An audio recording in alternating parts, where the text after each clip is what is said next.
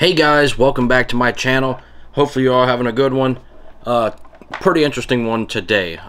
This is not a bulb of some sorts, but a fixture for a bulb. This actually is a forge. It's called the Light Tracer by Artograph. Okay, we get a close-up. Look at that. Light Tracer by Artograph.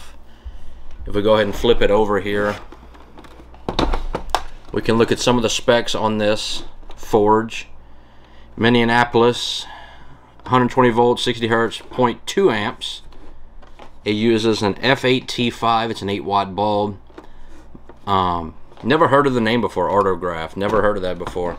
But what's cool about this is, if you see this switch right here, you see you got the on position right here, but it's actually a three-way.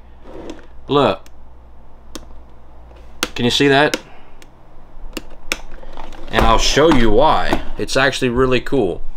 This actually has a manual preheat on here. This uses a an F8 T5 bulb, like I just said. And if you look down in here, you can see there's the bulb. There's the bulb in there. Obviously there's a mirror up here. Hello. There's a mirror up here to reflect all the light to go up here into this. I obviously drew the forge on here. I've had this thing for so long. But if we go ahead and turn the lights off, we can see this thing in its preheat glory. Let me turn off the other lights. And let's give this thing a go. So I'm going to turn it on to the position right now. That's on. And if I hold it to all the way to the right, you can see the edges only light up, and when I let go,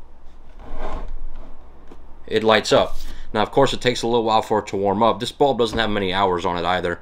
For fun, I was just messing around, and I threw the bulb that was in the GE Slimline one, this warm white one, and I threw the bulb that's in here, and it looked a lot better. I think what I'm going to do is, with this one, I'm going to convert it to a black light, and I'm just going to put a black light bulb in it. I think it'll be pretty cool. It'll serve a practical use. But anyway, I thought we could take this open and take a look inside of what it looks like, because I'm pretty curious. So let's go ahead and do that. So before we do anything, I'm just going to go ahead and take this little diffuser off. And once again, you can see the bulb in there. There it is. You can see it right here.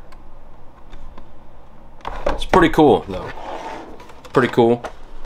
4 screws hold it down. Actually 5 screws. If we go ahead and take it off, we can see inside. Not too much to look around inside of it, though.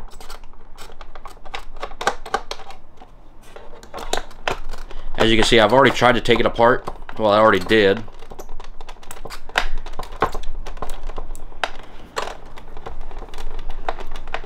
But I didn't know what I was looking at, so. But now I know what I'm looking at.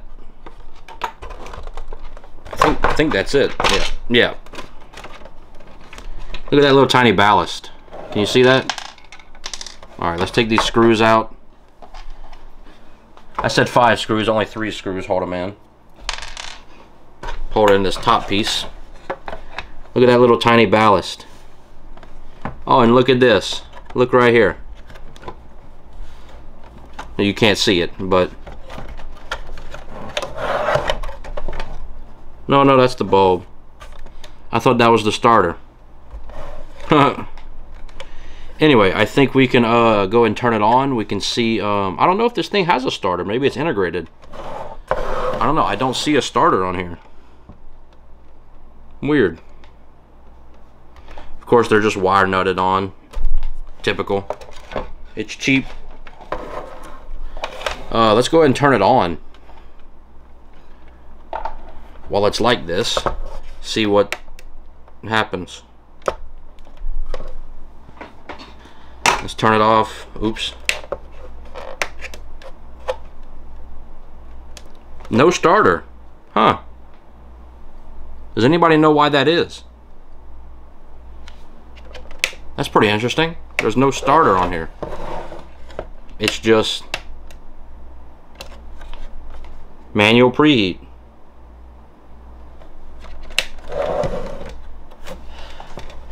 Huh.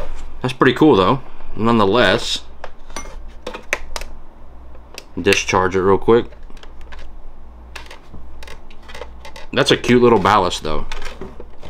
I might actually reuse that for something. So, that was pretty anticlimactic. But anyway, guys, I hope you all enjoyed the video. There really isn't much else to see. I mean, can install this thing back. Since I don't use this thing like ever, I'm probably just gonna take off the ballast and do something else with it. I don't know. Anyway, guys, I hope you all enjoyed the video on this ancient relic that you probably can't find anymore. Well, I know you can't. Hope you all enjoyed the video. If you did, give it a like and maybe a subscribe, and I'll see you on the next video. Have a great day. Peace. Okay, video's not over just yet. I actually just took the ballast out right here, this little bitty thing. It's very heavy, so it's obviously a magnetic ballast, but I thought you guys might want to see what it says on here. Radionic Industries. I don't know what, I never heard of that brand in my life. It's used for 6, 7, 8, and 9 watt bulbs, 0.18 amps, 120 volts. Type 1 outdoor. It's an outdoor type ballast. I don't know what that means, but look at this. Look how small this thing is. It looks like a mini transformer.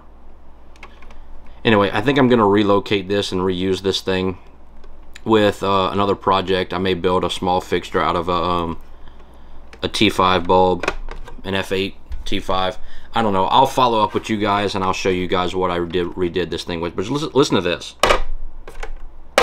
because this ballast is pretty much brand new. So, anyway, guys, this is the true end of the video. Hope you all enjoyed. My name is Jacob, and I'll see you on the next video. Have a great day. Peace.